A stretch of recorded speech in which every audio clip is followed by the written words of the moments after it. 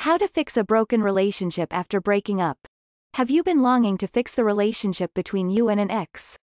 Couples who break up get back together all the time, and when done with care, a renewed relationship can be happy and long-lasting.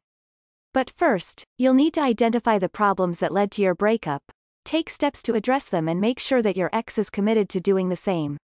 To help you along the way, here's our comprehensive guide to fixing a broken relationship after breaking up. Take some time to think. Make sure you want to fix the relationship for the right reasons. If you genuinely care for your ex, feel ready to move forward, and want to see if there's a chance to work things out, then you've got a good reason to reunite with them. If you're just lonely or sad after the breakup, you may want to reconsider. Keep in mind that an unhealthy relationship isn't worth salvaging. If your ex made you feel unsafe and didn't respect you, it's better leave them behind. It can also help talk about it with a friend or family member you trust. They can help you take an honest look at the relationship, the good and the bad parts. Reach out to your ex. Make sure you're both on the same page before you move forward. Talk about the problems in your past relationship and work to understand why you broke up. Look back on each stage of the relationship. Determine what brought you together and what caused you to drift apart. Confirm that you're both serious about trying again. You and your ex may have different perspectives about your relationship problems, so listen carefully to one another. If your partner broke up with you, try to put yourself in their shoes to understand why they ended the relationship. Apologize for your mistakes.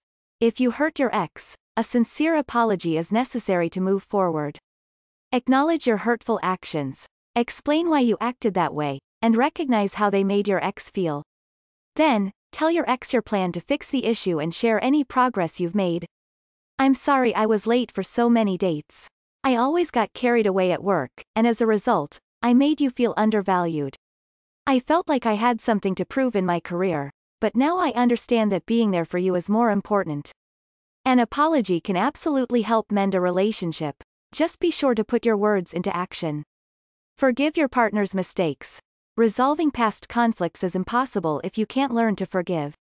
For a new relationship to work, it's important to let go of past mistakes and work together toward a better future.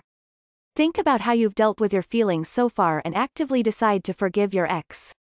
Understand your ex's actions. Try to feel compassion for their situation, and release your negative emotions. Forgiveness isn't easy, but ultimately it's the healthiest choice for you. Resentment can impact your mental health if it goes unaddressed.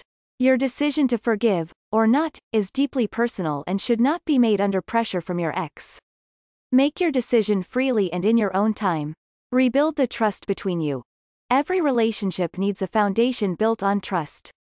Always tell the truth, keep your promises, and own up to your mistakes. Be consistent so your partner knows they can rely on you for anything. Ultimately, trusting each other is a decision you both have to make. If you say you're going to call your partner at 7 p.m., make sure you do it.